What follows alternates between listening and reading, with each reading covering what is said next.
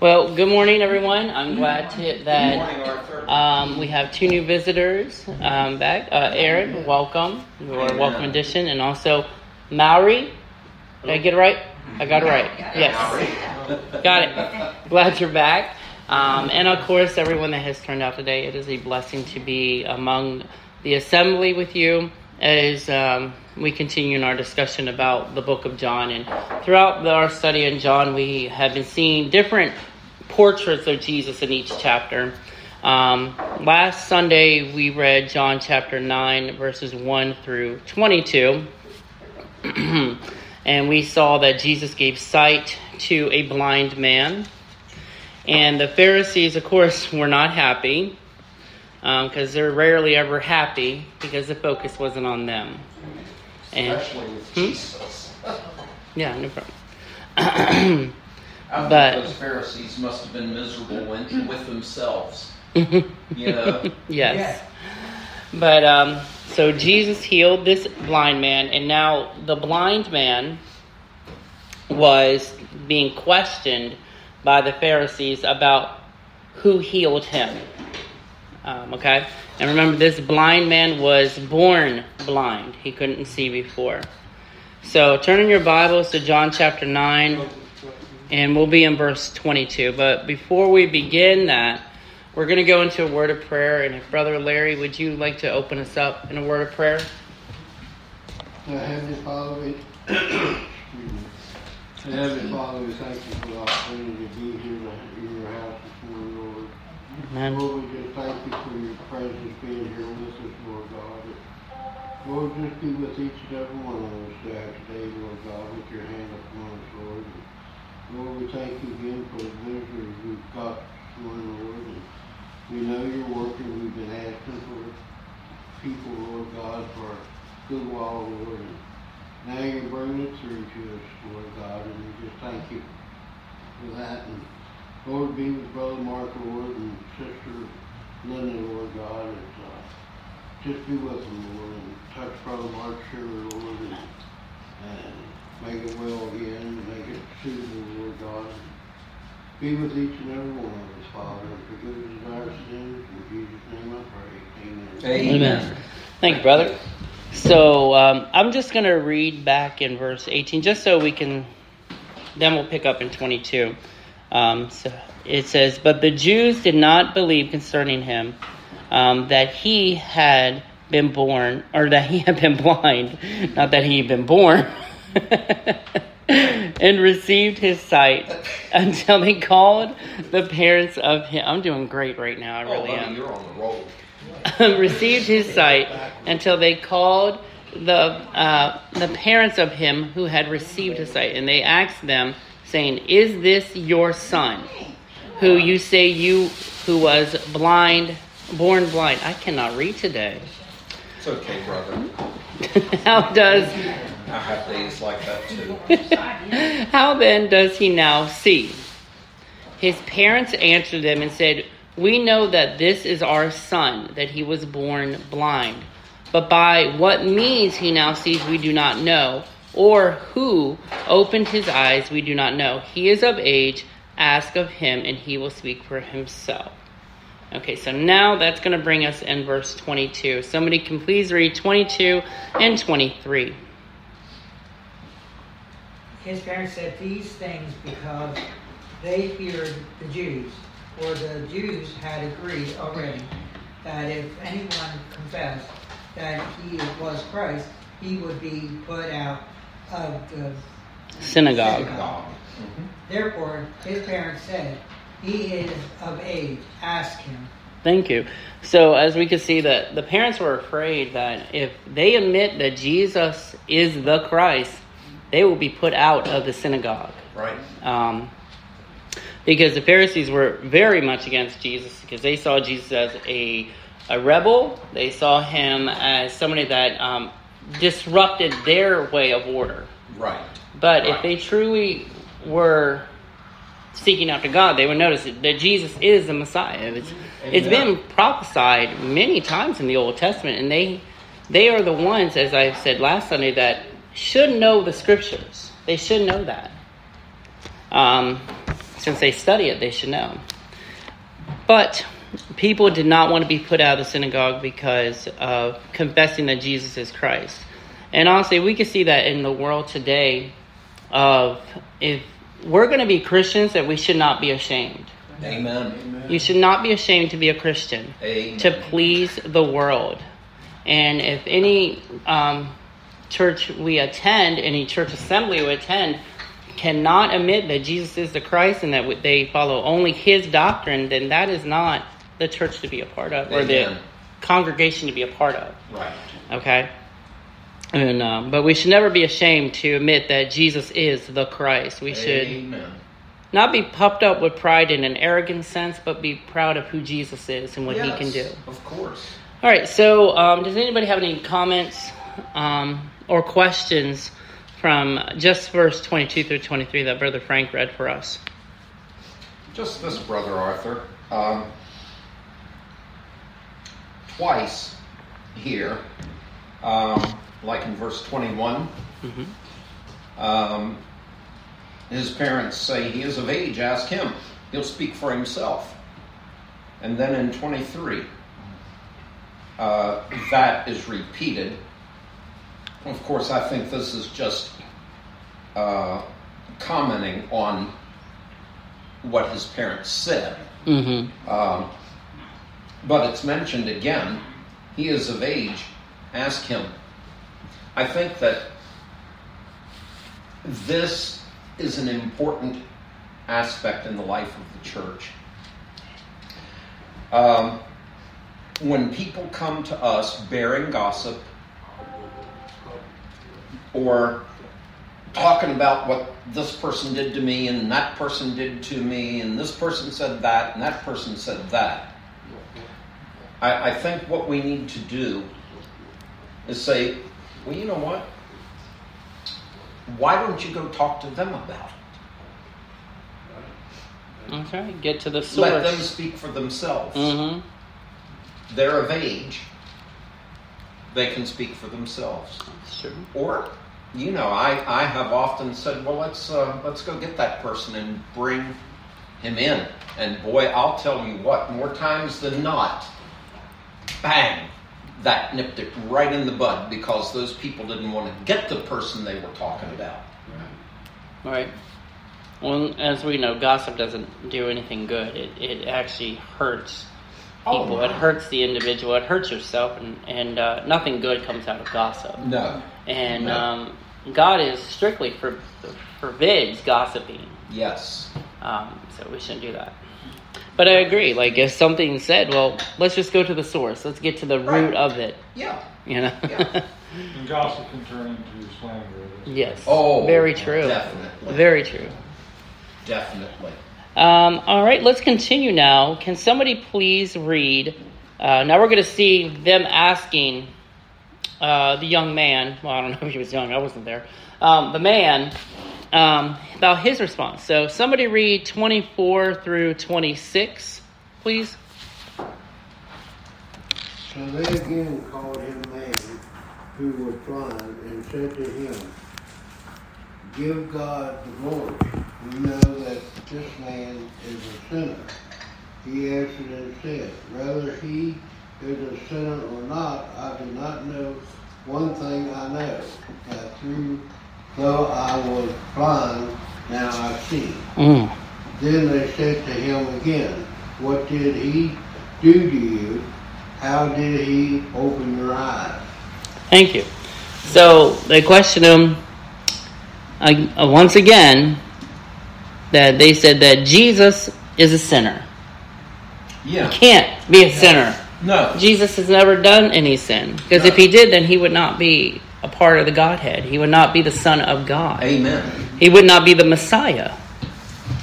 And if we remember, I think it was the last chapter, we saw that the woman that would have been stoned to death for committing adultery, the only one that could have thrown a single stone, well, as many stones as he wanted to, Right. at her was Jesus. Because he said, he who is without sin cast the first stone. Not one person did. Only Jesus could have. But he told her, Go, I do not condemn you, go and sin no more. And so he is not a sinner. But I like what the man said, that whether he is a sinner or not, I do not know. One thing I know, that though I was blind, now I see. Now look at the spiritual aspect of this. When you were a sinner, could you truly see spiritually? No. Once you become a Christian, your eyes are open. The veil is torn away from being blinded. So then you can truly see in that the life that we once lived, we can't continue living that life anymore. The things you used to watch, the things you used to say, the music you used to listen to, just anything that would not be what Jesus would perceive as something that you should be a part of. That's a good way of thinking about things. Would Jesus watch this? Would he listen to this? Would he do this? Yeah. 9 times out of the 10, the answer is going to be no. Right. Because we are called to be holy as Christians. If Christ is holy, then we also must be. Not that that's easy, because it's not. But strive for it. Do the very best you can. And when we do fall short, because we will. A lot of times we do fall short. Seek repentance, seek forgiveness, and Christ will forgive you. Yes. But the thing with repentance is to stay away from, get that, whatever it is that's holding you back, get it away. Yes. All right, does anybody have any comment from just 24 through 26? It's interesting how Jesus healed this blind man. And it was a quote-unquote good work and glorified God. In the same way, we're supposed to be out sharing, doing good works. Yes. Yeah. To bring others to Christ so that their eyes will be open. That's very good, yes. Yeah. That's very good. And a good way of doing that is how you live your life too. We're supposed to be examples of Christ. And if you work at your job, and it can be very difficult at a job being the only Christian. And I know that from my own experience. But it's hard. But still, you have to be able to remember who you represent. And one thing that I did, because like what we talked about in the gathering, that I've been dealing with at work, is when I get angry, just start singing a hymnal or something. Or start quoting scripture. There you go. And it helps. It helps so much. Yes. When you put God in the mix, when you bring God to the battle, you're going to win, just like David did with Goliath. And I remember previous sermon a long time ago I did where I asked the question, would David defeated Goliath without God?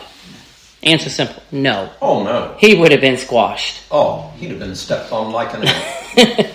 But he brought something much bigger than the spear and the sword and the shield, and whatever Goliath had with him compares nothing to our Almighty God. Amen. But thank you, Aaron, for bringing that to our attention too. And yes. You're right. We have to go out and help people see the light, and the light's only from Christ. It's a life of thankfulness, a life of appreciation of what Christ has done through us and with us and to us, and we belong to Him. Yes. Thank you. Yes. Anyone else? All right. Let's continue now. Verse 27 through 30. He answered them, I told you already, and you did not listen. Why do you want to hear it again? Do you also want to become his disciples? Then they revealed him and said, you are his disciples, that we are Moses' disciples. We know that God spoke to Moses as for his fellow. We do not know where he is from. 32? Through 30. The man answered and said to them, why, this is a marvelous thing, that you do not know where he is from, yet he has opened my eyes. Thank you. And that was reviled him. in verse 28. Oh. Not revealed him. Okay. But just help you out. That's all right. See, I'm learning words. Thank You're good, Arthur. I've been practicing. You're But good, buddy. I love that this man asked them, do you also want to become his disciples? No, they hated Jesus. Right. Right. But they said, no, we're disciples of Moses. Mm-hmm. Nobody should be before God. No one. No. By them saying that, they are turning Moses into a god to them, into an idol. Mm-hmm. And Moses, he served God. Right. He went by what God said. Yes. Same thing as many of the patriarchs and many of the prophets. None of them wanted worship. That worship belongs to God only. And also, anytime that you saw an angel bringing a message, they did not want worship. The only one that said it was okay was Jesus in his pre-incarnate state in the Old Testament. Yes. Okay? But only he did not mind worship. Only Jesus didn't mind. He never refused it. Never refused it. So nobody else should we follow after. Don't follow after me. Don't follow after Mark. Don't follow after each other. No. As far as being that person's disciples. And that's another reason why the church should not bear any other name than that of Christ. Amen. Because he is the one that founded. He is the one that died for it. Yes. No one else. Amen. And I don't think any of these other congregations that have like maybe one of the disciples' name, one of the apostles' name, would appreciate their name being upon the church. I don't think they would. No. Good example. There's they say that Peter is the founder of the church. Peter didn't even die the same way as Jesus. No. He was crucified upside down because he did not feel it was right to be crucified the exact same way as the Lord. Amen. Said he wasn't worthy. Mm-hmm. Yeah. But the Jews always refer back to the Old Testament, and that's what they're doing. They're bringing up Moses because that was under the law. You know, they always they still to this day don't believe that Jesus is a Messiah. That's right. You know, which is sad. They make a lot of money off of over Israel, what they call Israel. They make a lot of money off of him, but they don't even believe in him. Right. Right. That is sad. That just blows my mind. All right. Does anybody have anything to add to our discussion from 27 through 30? It's just interesting that Jesus, he says, the scriptures testify about him, that here they are stuck. The Pharisees are stuck in this mode of thinking that is different, and Jesus is calling them to look what I'm doing. There's a man who's born blind. They still don't know where he's from. And they're like, who is this? I mean, so they're still stuck in their old ways and their way of thinking. And it's just astounding. So. Very true. And and with that, as I said before, that the Pharisees are the ones that you would go to for like religious matters and for spiritual matters. But the ones that got it were your regular people, fishermen, carpenters, people that were tax collectors, people that were sinners. They flocked to Jesus because he represented hope. And he represented, the light that's coming into the world. Yes. They got it. But here you have these people that are more, they're more educated. Good answer. Because what I would have said would sound stupid. They didn't want to accept Jesus. Because they're not looking at the spiritual aspect. They're looking at the physical. Everything that Jesus did, there was a spiritual aspect of it. Sure. And that was the good thing when he did the parables. Because for those that were speaking spiritually, they would get it. Yes. And those that did not, because they're not looking through the spiritual mindset. That's true. I wonder if they really got it, though. It's interesting how when he called the disciples, he kind of picked them okay, this one and this one and this one, and they immediately left their nets and whatever, their businesses and lifestyle and went after them. I'm like, what did they kind of see in that? Yes. Right. Yes. What was there? What was there that they saw Yeah. in Jesus? That I know when I was converted, the guy reached out to me and he invited me to a Bible study. I was like, I went right there. It was like, was there something that God was working on my heart at the time? Right. God was working on the hearts of these disciples. Mm-hmm. That's good. But it took, I mean, when they spent time with Jesus, but they still didn't get it until, I guess, much later, until the book of Acts, and Peter was preaching the first gospel sermon. But, I agree with that. I think it's like they noticed something. And remember, God looks at the heart of the person. He knows exactly who the person is and what potential they would have. And it's the same thing with all of us. You all came out today. Yeah. You all made it your goal. I'm going to be in the assembly today. Amen. Nothing's going to stop me. Mm-hmm. So there's something that Jesus does that you want to be a part of. And just like you said, that where they saw something. And the majority of the time, all Jesus said was, follow me. Right. That's all he said. He didn't give no other explanation why you need to follow me. Right. Follow me. They cast down their nets and said, okay. I mean, I don't know if they said okay like that, but they just went. That was an expression. But they saw something in him, and then through the workings of Jesus throughout his ministry, they started to notice something even more. And God even reveals it to them, to Peter. When all those other disciples, all those people that were following Jesus left him, he asked them, are you now going to leave me? And Peter said, where shall we go? You have the words to eternal life. Yeah. God revealed that to Peter. Uh-huh. And I like Peter a lot because I can relate to him so much, because Peter would step out first, stepping out in faith, maybe not all the way ready, but still, at least he took the initiative to step out. Right. Then, like you said, though, first one to preach a sermon after the day of Pentecost, on the day of Pentecost. Uh-huh. So, thank you very much. Anybody else have anything? I do. Well, we knew that, so. That's a given. That's right? why everyone was silent. Well, this thing of, we're Moses' disciples and we have Abraham as our father. This principle, I guess you would say, this mindset can be seen in many congregations of the Lord's church. Uh-huh.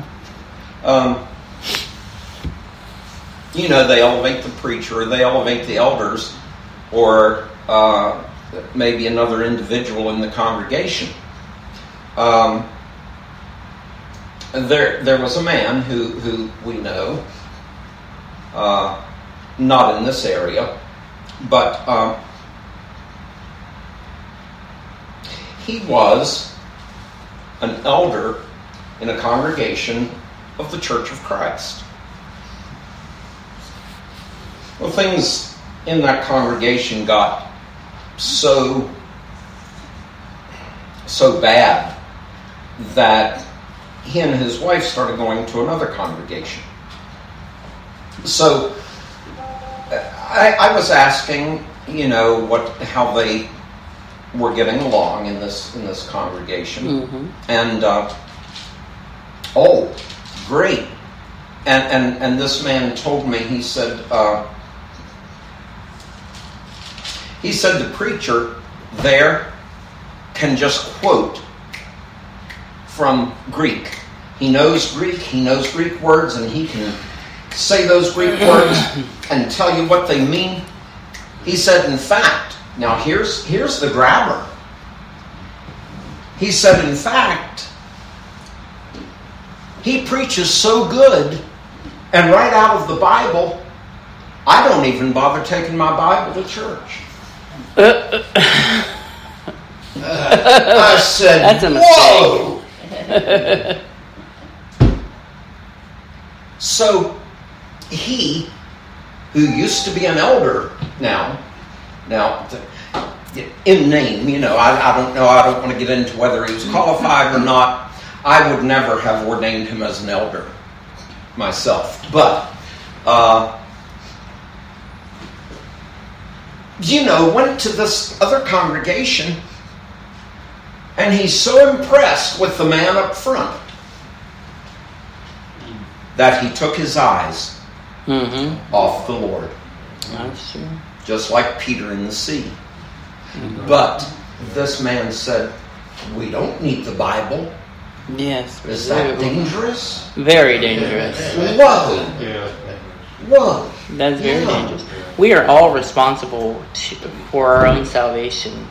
And you should always bring your Bible, or even if you have your phone that has Bible on it, because some people do that too. Yes. Which, as long as you have the Bible, because the Bible has been done in many forms, and you also have to watch out what the the version is, right, and translation is, because the more they translate the Bible and do different words, kind of weakens that Bible. We had a young lady that used to go here. Her Bible was a contemporary English Bible, and the part where it says Jesus wept, it just said Jesus cried a little. There's a difference in crying a little and weeping. Yes, of course. It's very important to just have, like, the New King James is the one I use, and this is the closest to the original manuscript. And it stood the test of time, just like the King James Version. Right. It just, New King James uses words that are more understandable, but they still go word for word. Yeah. Because to me, it was very hard with the King James of how to read it. I used it for years, I used it, probably, let's see, 30 years or more. After I became a preacher, and for years prior, before that, the denomination that I grew up in used the Revised Standard Version. And man, that thing is poison. It is. And, but I hung on to King James for so many years, and all the scriptures I memorized were out of King James. So if I go to quoting rather than reading, it's not going to be the same as it is in your Bibles. But the point is, like Arthur said,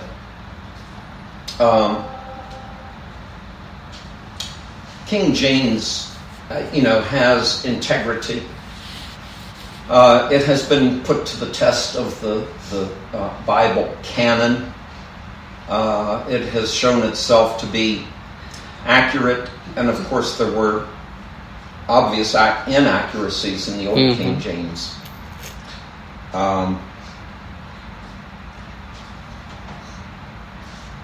But it's kind of like my mother-in-law, Linda's mother, said one time. She said, you know why people want these new translations? And I said, why? She said they want TV dinners instead of home cooking. That's true. Speaking of that, there is a Bible out right now. I saw in a Christian bookstore. It just says The Story. And on the back cover of it says, who's got time to read the Bible? We just take out the good parts you need to hear. And I'm like, that's what you're selling? But let's get back to the Bible, since we're speaking of that. Somebody, please read 31 through 34.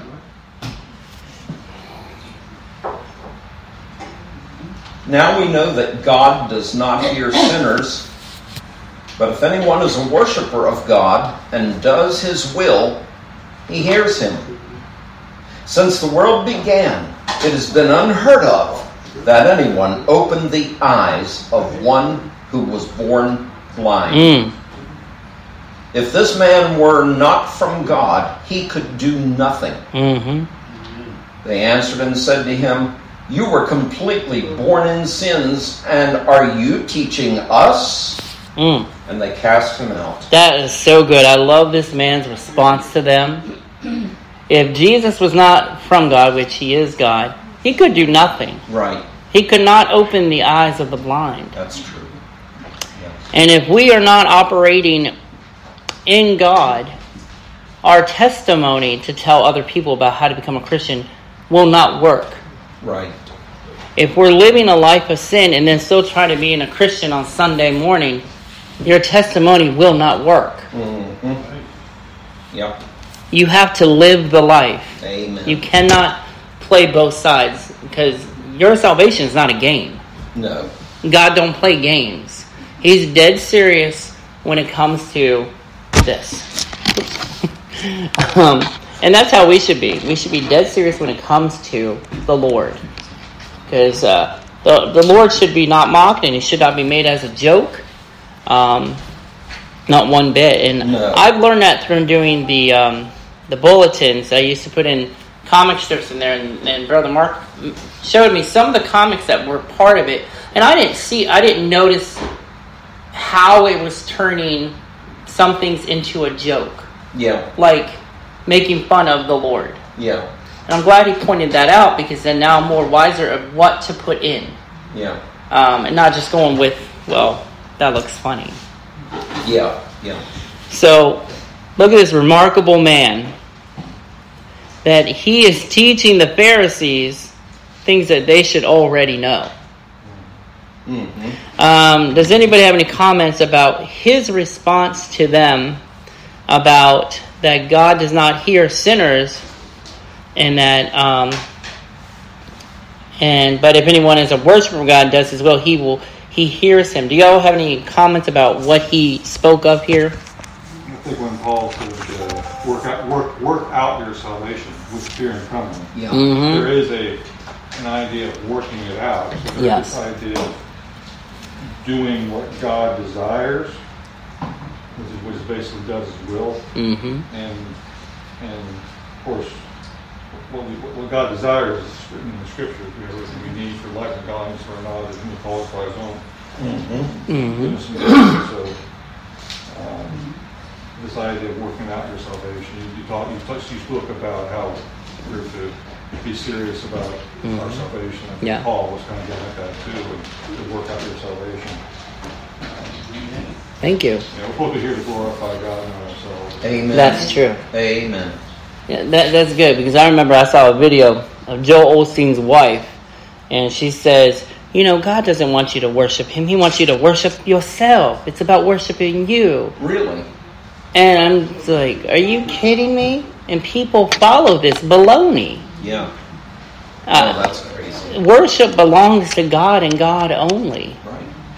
Because if we worship ourselves, how vain is that? And how, we are not God, No. nor do we deserve any worship. Right. When we worship God in fear and trembling and in humility, you will be uplifted by God. Amen. That's a good word, humility. Mm-hmm. Yes. Now, does anybody else have anything to add from 31 through 34 that I have yet to hear from? Excuse me. Because I know we ain't the only ones we're working brains today. I'm sorry, I'm speaking too much. No, don't worry. Don't worry, Mark takes up it all. All right. With that, we're gonna end up finishing this chapter today. I know we are because we only got looks like six verses to go, and we're going to be in verse 35. Dad, would you like to read for us 35 through 37? That's right. You've been silent too long. All right. Jesus heard that they had cast him out, and when he had found him, he said to him, "Do you believe in the Son of Jesus?" Son of God. God. He answered and said, "Who is he, Lord? Who is he, Lord, that I may believe in him?" Keep going. Yes, read 37 to 38 actually. Okay. And Jesus said to him, "You have both seen him, and it is he who is talking with you." Then he said, "Lord, I believe," and he worshipped him. Thank you. So they kicked this man out. They cast him out. He's out of the synagogue. Best thing's ever happened to him. Best thing. Because he met Jesus and he has something better. Amen. Yes. One of the best things that Dad has told me is he has left the Catholic Church. He left that whole way that they were doing it and the doctrine they were under. And he, from what Dad has told me, they were so super strict on everything. I mean, he can talk better than I can. But to leave something for something even better. Yeah. To truly be a part of the Lord's church, to truly know Him. Dad, would you like to add anything about that? Yeah, I had an experience, but you have to really watch the church you pick because they could really brainwash you. And that's what the Catholic Church did to me. It brainwashed me so bad that I didn't know right from wrong, and I would have to say 20 Hail Marys and all this. And I was like, and that's supposed to help me. But I didn't know at that time. But now I do know that I don't have to pray to nobody but God. You know? Amen. He's going to be the healer. He's going to help me and everything else. But over there, I had godfathers and godmothers. That is not written anything in the Bible, first of all. Right. I haven't seen. And that's just American-made stuff that makes the church do like you're a cult. Yeah. You know, Yeah. Okay, now you're doing this. Oh, you're getting communion. You're getting blessed by sprinkle, through baptism and everything. And then they say you could go to special statues. Because I'm not calling them anything else. But to pray and light the candle and everything else, who else would you pray to except God? Right. I don't go to a St. John or whatever and pray, oh, well, he's a healer and he's going to help. What does God do? And then you have to bow down when you go to the altar. You have to kneel down and say that. That is not my job to do that because I'm worshiping something that is against my belief anyway. Right. And that it's not God. I will kneel for God. Amen. I'm not going to kneel down for a person that's on it. And he's off the cross. He's on the cross still. He's off. Jesus is off. So why would I kneel to something that's going to make him still suffer that area? And I started learning. I said, I have to find another church. It's just warping my mind. And sure enough, I did, and I'm very grateful because the teaching is right. Amen. Thank you, brother.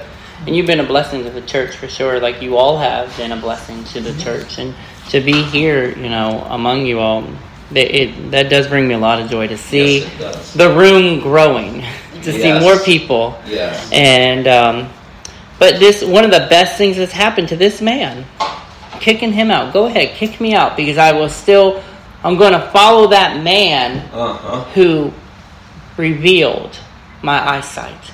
I couldn't see before. Now I see. Yes. And then Jesus reveals him. And he said, Lord, I believe it, with an exclamation point. To me, that sounds like excitement. Yes. And he worshipped him. Amen. Jesus didn't forbid him to worship him. No. Once again. So let's finish it out. Somebody read verse 39 through 41, please.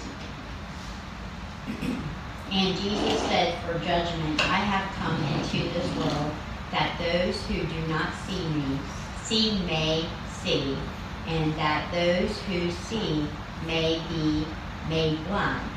Then some of the Pharisees who were with him heard these words and said to him, are we blind also? Jesus said to them, if you were blind, you would have no sin. But now you say, we see, therefore your sin remains. Thank you. So some of the Pharisees heard what Jesus said, are we blind? If you were blind, you would have no sin, but now you say we see, therefore your sin remains. They're still blind to the fact that here is the Messiah, the one you've been waiting for. Yes. And you can't see him. But a blind man who received a sight said, this is who I'm going to follow. Yep. So Jesus truly is the light of the world. He brings light into the darkness. Amen. Because the darkness cannot comprehend the light. Right. Does anybody have anything to share from what we have read today that has that the Lord is revealing to you that He didn't reveal to you before, Brother Frank? No, I just we all start off blind in our things, what we do, and then when we get closer, we do see the light, and we do become closer to God. But we do actually start off blind because we're trying to learn. And we're trying to disbelieve what things are saying, but it's the truth. And it's like a tunnel. If you stay in a tunnel, it gets dark. And then there's just a little light, but you're trying to get to it. But you have to believe you're going to get to that light. And that's what you find the light, and then you're baptized, and then you're with God. And everything we do, it cannot be somewhat wrong. You know, because he's writing them all down in his dictionary. In the dictionary. Yeah, so, I mean, whatever we do every day, he knows it's written.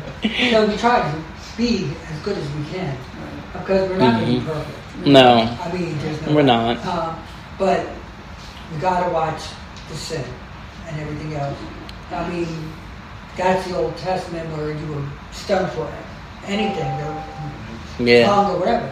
And we watch, and we do pray, and you have to go to bed pure, like you do your prayers at night. And I always do every night. And I tell God, thank you for giving me life another day. Yes. And I'm going to sleep, and hopefully tomorrow I have another life. But if not, I know where I'm going. You know, you don't ever put a negative where you can put a positive. Amen. That's true. And your mind will just do positive, because that's the devil then. If you go negative, it's going to keep going. You'll It's just like keep domino growing. effect. Yeah. If you stay positive, that person's out of your way, the devil, and then God is going to say, I'll take my hand and I'll guide you the rest of the way. Just trust in me. Thank you, brother. And that's what I do. Well, and the Lord said, resist the devil and he will flee. Right. Even for another opportune time, but you continue to resist the devil and he will flee. And one of the best ways to resist the devil, just get into the Bible. Yep. When you feel like you got that itching ear from Satan, do this, do that. Grab your Bible out, start reading scripture. If you only have your phone that has a Bible app on it, read some scripture. Because when you get into the Bible, the devil doesn't really have that much of a hold on you. But when you start contemplating and thinking about what he wants you to do, and a lot of times people blame the devil. The devil made me do that. No. He suggested it, but you went through with it. Right. You did it. Yeah. And it's something that Adam and Eve did not do in the garden. They blamed someone else. Right. Instead of saying, yes, I did it. Aaron?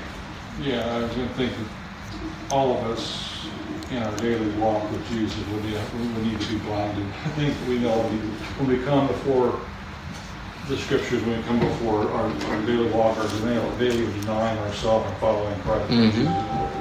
Jesus is Lord of our daily walk, our daily life. We've got to be blinded so we can see. We got to let our eyes of our heart, what should we say?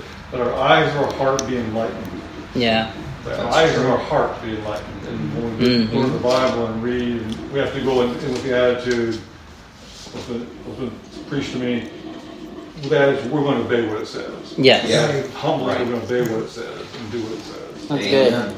And to go along with that about being blinded to things and to go along with what you're saying, Dad, is when we go to pray, and it's very important to pray during the morning, in the afternoon, honestly at all times before you go to bed. But when you go into your prayer closet, you put your blindness on to the world. The world is not welcomed into your space with God. That is between you and Him. Yeah. They are no longer allowed in. Mm-hmm. But that's your time. Yes. And it was suggested, I can't remember who said it. I don't know if it was you, Mark, about putting earplugs in. Yeah, I said that. When you go, no, don't do it all the time, where you're just out and about wearing earplugs. You can't hear. But when you're in your prayer closet or wherever you have your time with the Lord by yourself, put them in, and then that way there's no more noise. There's no more distractions. Well, that's what I do, at 7 o'clock at night. I let animals out. Let me out. He's not allowed to talk to me. That's right. That's his time with the Lord. God's time to learn the Bible and so I feel exactly what I'm reading. Oh, there's no noise in that house. No, it's silent. I was quiet. And I didn't have to put earplugs in, but I was thinking about it. But, I mean, if it's my time, that hour, to me, that's not even enough time for God. Right. But I'm showing respect. So I'm going to bed. You are on my mind. I praise you and I love you. Yeah. And that's what I'm learning. So they respect me because, some families don't respect your private time. That's true. That's true. And they do, and I am where I am because I have insomnia. But God's working His way to make me at least sleep a little bit, and I'm here. As long as I'm here, I'm happy. Yeah. They're going to have to put me in a coma before I come here. But I'm really grateful. Thank you, Dad. With that, we're going to close out in a word of prayer, and then we'll reconnoiter in the church assembly room. the other room. Aaron, we don't know what that word means, reconnoiter, but we use it. It sounds good. Are you impressed? I'm impressed. Yay, we did it. We'll rejoin with each other. You better call Guinness World Record right there. Like I say, this is blind leading the blind. All right. Well, join me in a word of prayer, and then we'll go to the next room over. Dear gracious Heavenly Father, I am so humbly thankful, Lord, to have these fine folk that have come out today that wanted to hear the word, to be a part of your church, Lord, the church that you have founded. That is, your name is upon it and no other name. Amen. Lord God, we praise you, we worship you, we adore you.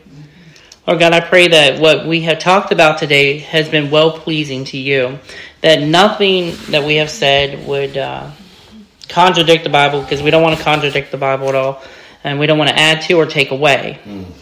But we just want to go by you, Lord. And I pray that we have done our best effort, and that the people here have learned something that maybe they didn't know, or that has reinforced their faith in you. Lord God, as we go to the next assembly, Lord, please watch over us, guide us, and protect us in that. And that what will be said there, and also the songs that we will sing that will be praising you, will be well pleased to you. I pray that the Holy Spirit will be over all of us, and that the words that Brother Mark will be bringing to us in the sermon today will be beneficial. Yes. That we each will leave with something that we can use to further our relationship with you, and that it will also be something that will reinforce Mark's faith in you as well. We ask this all in Jesus' holy name. Amen. Amen. You are dismissed.